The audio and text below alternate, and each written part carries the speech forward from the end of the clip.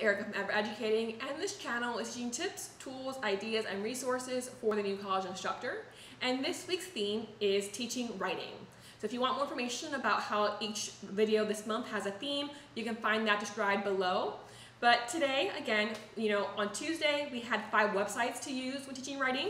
Today we're having 3 activities to assign when teaching writing. So this isn't just for those who are composition instructors. I think it could be helpful for any course that you do. It'll just need some tweaking depending on your situation. And so the first one that I recommend is what I call, in my case, the writer autobiography or the reader autobiography, depending on the course I'm teaching, writing or literature.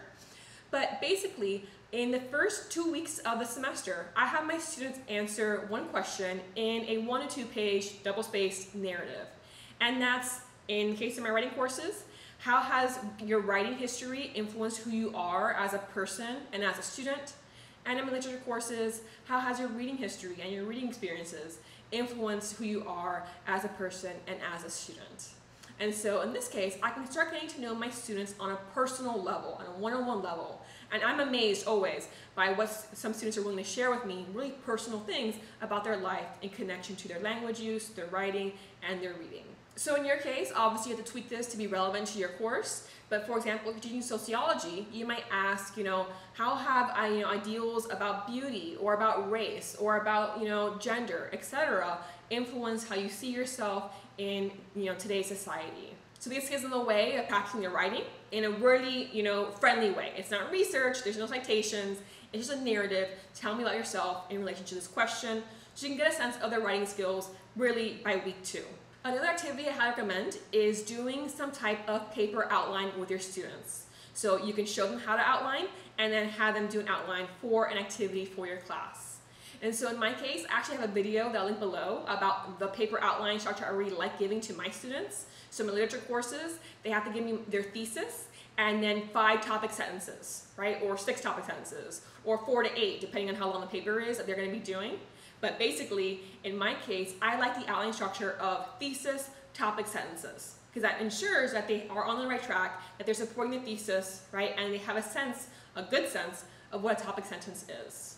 Now, of course, in your case, you might have a very different outline structure because of what you teach, but I do recommend having and taking the time to say, hey, you're going to want to outline your papers. Here's some different structures you can use. Here's what I recommend. Let's practice this and collect them and give them some feedback on their outlines. And then also to help, when you have, the outline can help with, making sure students know how to structure their papers.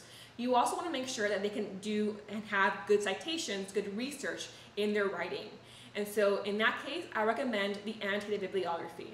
So you can assign your students, I want you to find 3 to 5, or maybe more, sources tied to your topic in your assignment. And then you're going to create an annotated bibliography.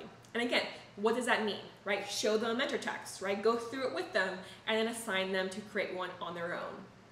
Depending on if you're teaching freshmen versus seniors, I would say, how many sources you have. For freshmen, I would do 3, right? Because that's maybe what's required in my paper. So I have, find your 3 resources, and then cite them, create the citations in MLA. And then here's what you're going to have in your annotation. You're going to have these pieces of information, and then you're going to submit that to me so I can make sure that you're really understanding these sources, understanding how to create citations, right? And it's going to be a helpful skill to have in any college course that you take in the future. Okay? So in these ways, you're kind of like building off. First, get to know them. Get to know their writing, right? Are they good at, having complete sentences? Their punctuation, right? Their verb subject agreement. Is that all working out? You can find out with the autobiography. And the outline. Let's help them with structuring their writing. And then with the anti-bib, let's make sure that they can have good citations in their writing, because that's going to be key as well. So these are 3 ideas. Again, the assignment sheets can be found in the course below. If you have any questions, let me know, and I hope this is helpful to you.